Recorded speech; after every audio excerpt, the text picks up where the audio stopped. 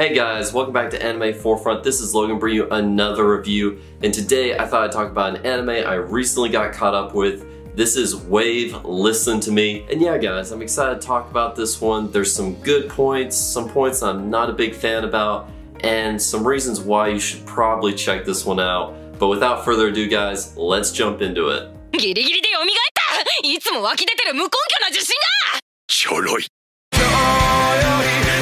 私、みのりさんが好きですし、憧れてます。中原さんをもてあそばないであげて。次のお便りです。好きにやるにゃ。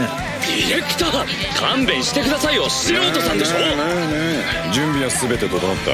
今夜3時半からお前の番組の放送を開始する。無事に放送を全うできる自信がございません。波を聞いてくれ。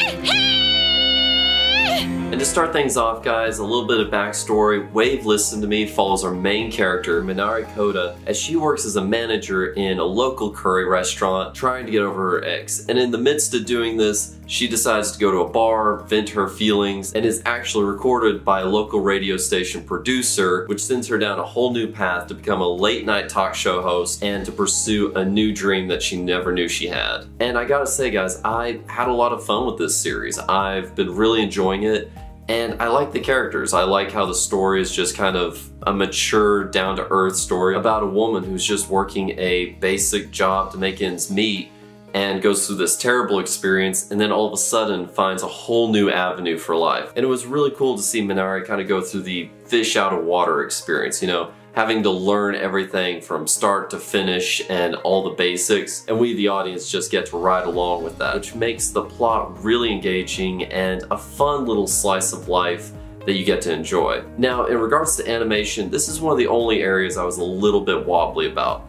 There are points where the animation is really good, lots of movement, it's really well done, but Wave suffers from something that I've been seeing in a lot of lower budget anime.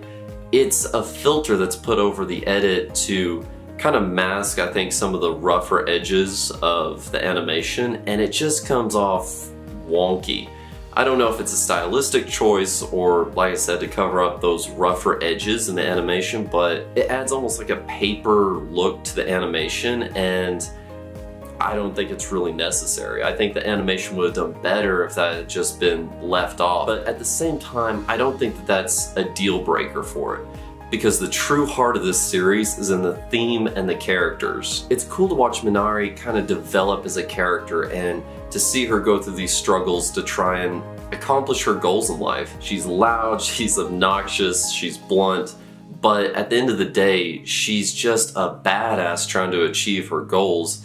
And it really made me root for her as a character. And having said that, I love the minor characters as well. I liked Minari's co-worker who's just bound and determined to try and start his own curry restaurant franchise and make Minari into the perfect curry restaurant wife.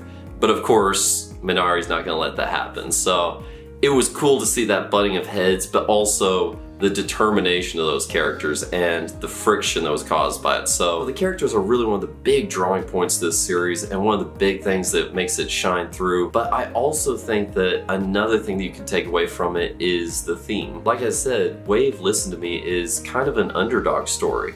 It's this woman that has really no goals, aspirations, or possibilities trying to make something and find something that she can be passionate in. And as she says at one point,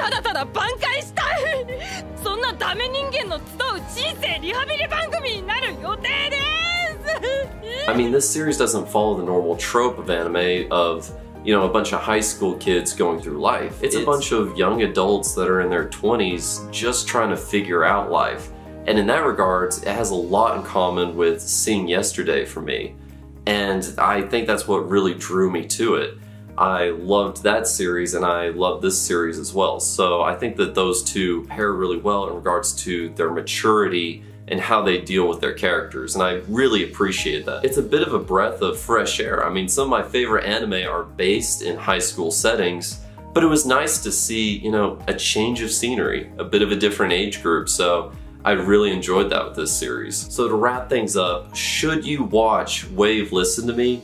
Yes, you should absolutely check it out. If you want a bit of a casual comedy, a bit of a slice of life, and a determination story, an underdog story about a woman trying to make her way in this life, I think that this is your anime. This is what you'll enjoy, and I think that you'll have a good time with it. But thank you guys so much for sticking around. Thank you for choosing Anime Forefront for your anime news, reviews, all that good stuff. Thank you guys, you're the best, I appreciate you. And if you haven't subscribed, liked, or any of that good stuff, definitely do so. It helps the channel and helps me a lot. So yeah guys, I hope you're staying safe out there. Definitely take care of yourself, binge tons of anime, and take care of my anime people. Peace out.